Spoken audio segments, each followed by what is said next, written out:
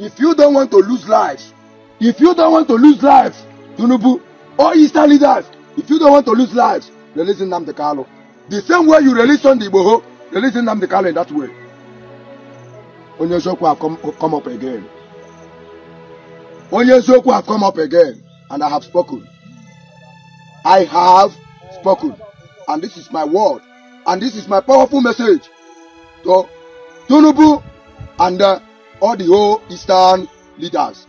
I don't have much to say than to release Nnamdi Kanu before this month runs up. Before this month we runs up, release Nnamdi Kanu. The same way you release Sunday Igboho, release Nnamdi Kanu in that way. I have told you, a great fire is coming upon the country. A great fire is coming upon Nigeria. A fire that nobody can quench it. I must tell you this. Be careful with Igbos. Igbos did not do anything in this society. We only want our freedom. And no Biafra, no peace. Onyezoku land again. This is me. I don't land again. Many have been talking rubbish. Many have been saying all sorts of things.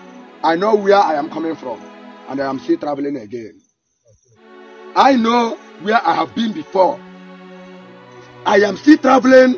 Any moment from now, I am still traveling. And my coming back again will be on fire. I just went and received this with some of the property, the tools. I only went to receive this with some of the tools. We are fully ready. Thank God everything has been signed to Biafrans. Thank God we have gotten all we need. Nigeria. So this is a self-acclaimed leader of a known government. So maybe a leader of Ipob military organization. So he's issuing warning to Tinubu to release Nnamdi Kanu the same way he released Sunday Igboho. Actually, it wasn't Tinubu that released Sunday Igboho. Sunday Igboho, remember, he was arrested in Benin Republic, held hostage there till he was released. What I can say is that Tinubu and some other Yoruba leaders, politicians, intervened in his case. So the question now is, how many Igbo politicians or leaders, how many of them are intervening for the release of Nnamdi Kanu? Currently, the federal government does not have any charge against this guy called Nnamdi Kanu because the court already struck out every charges against him. But the big question, another big question is this: why is the federal government still detaining him? Why are they still keeping him hostage? So there have been, a lot of violence, killings, unrest in the region. Southeast, killings here and there, non-government, from enforcing sit-at-home to killing and attacking people who violate the sit-at-home order. And this also is coordinated or championed by one guy in Finland called Simon Ekpa. He's not in Nigeria, but right there, he'll just sit comfortably in his room and he'll be issuing sit-at-home order.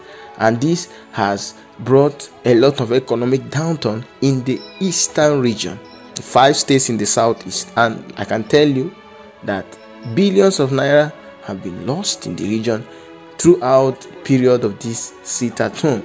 Few weeks ago, Enugu State, under the current governor of Enugu State, Mr. Mbahi, celebrated the end of sit-at-home. I don't know how effective that will be in Enugu State, but I can tell you in Imo State, Abia State, maybe some parts in Anambra State, they are still observing the sit-at-home. But the purpose of this video is to issue a warning, direct warning to President Bola Ahmed Tinubu to release Nnamdi Kanu. The guy shouldn't be staying there up to now because the court had already struck out all the charges against him. But for me, him calling President Bola Ahmed Tinubu to release, he's not the one holding him. He's the yes, he's not the one holding him, but I know he can, declare that he should be released. He can command his release. He can just tell them to release him because right now there is no charge against him.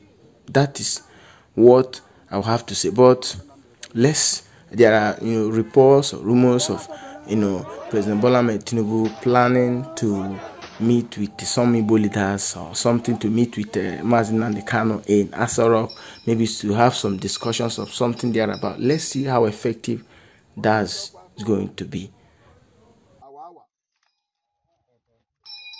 The Liberation Army commander have spoke well.